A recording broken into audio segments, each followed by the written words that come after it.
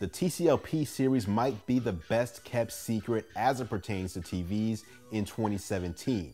For those in the know, it's been revered as the best 4K HDR TV for under $1,000, but is this true? I take a look at the fabled P series in this episode and bring you my thoughts. What's going on, Tech Squad? Andrew Edwards here, editor-in-chief for GearLive.com. If this is your first time here, this channel is all about tech, gadgets, and gaming. So if you're into that kind of stuff, feel free to hit the subscribe button down below along with the bell notification icon so you don't miss any future videos. As I mentioned, today I'm going to be taking a look at the TCL P series. It is pretty much seen as the best value for dollar of any TV set from last year in 2017. And by the way, big shout out to TCL for sending over the P series. Now, if you caught my video from a couple of weeks ago, you saw that I gave you a preview of TCL's upcoming 6 series TV.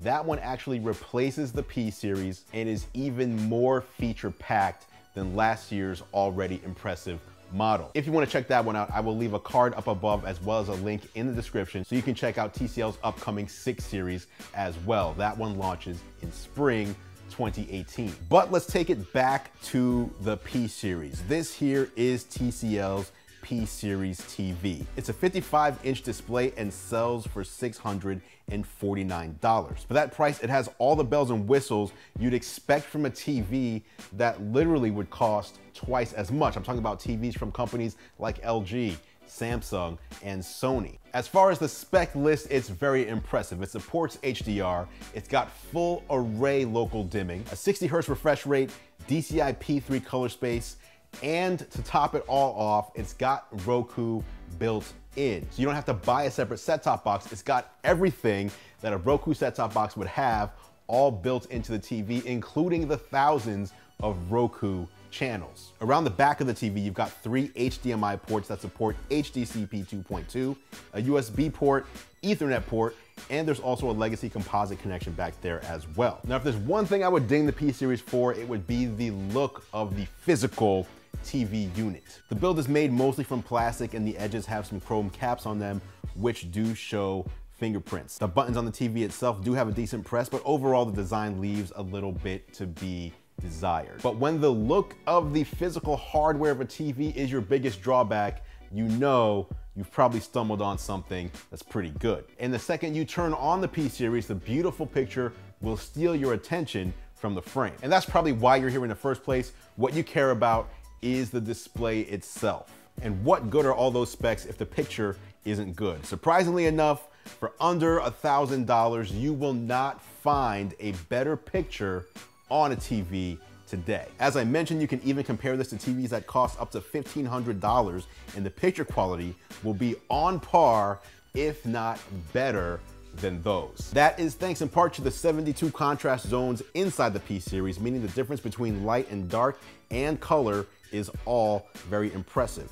And this is throughout the whole panel. The TV also has picture modes and scenes to help you achieve these results. And of course, you can dig into the menus to fine-tune things even more. When doing TV calibration, one thing that I did find was that the whites were a little too bright compared to everything else, which could give it a washed out look in some very specific instances, but it's probably not something most people would ever notice. That said, I do think the movie mode out of the box for the P series is the very best setting you can use. The movie mode gives you the deepest blacks and pulls the whites back just a bit to avoid that issue. I mentioned that TCL is using Roku for the smart TV platform.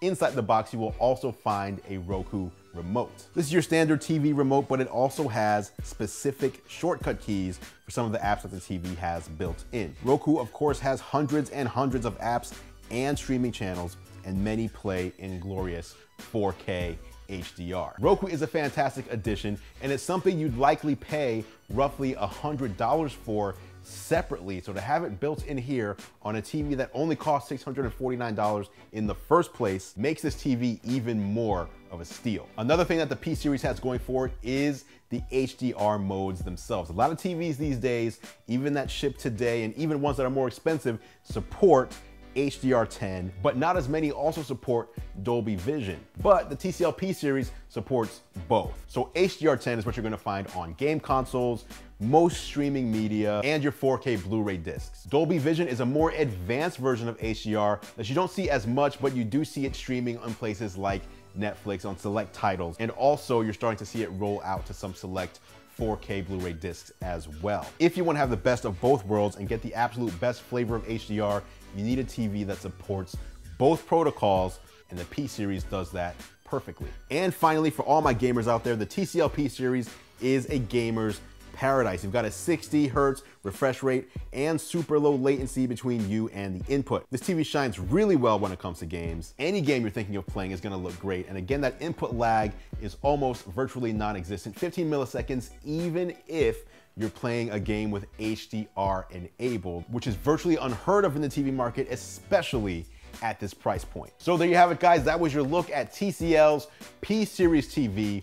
If you want to pick one of these up, do some digging around. They may be hard to find because over the past year that the P series has been available, it's often sold out because it's so popular. Now again, as I mentioned at the beginning of this video, TCL is getting ready to refresh the P series with the brand new 6 series that drops later this year in spring 2018. If you want to hold off and wait, the 6 series addresses the few negatives that I mentioned about the P series in full. The 6 series is gonna be the TV to beat when you're comparing performance per dollar. But now I want to hear from you guys. Do you have one of the TCL P series TVs? Have you used one?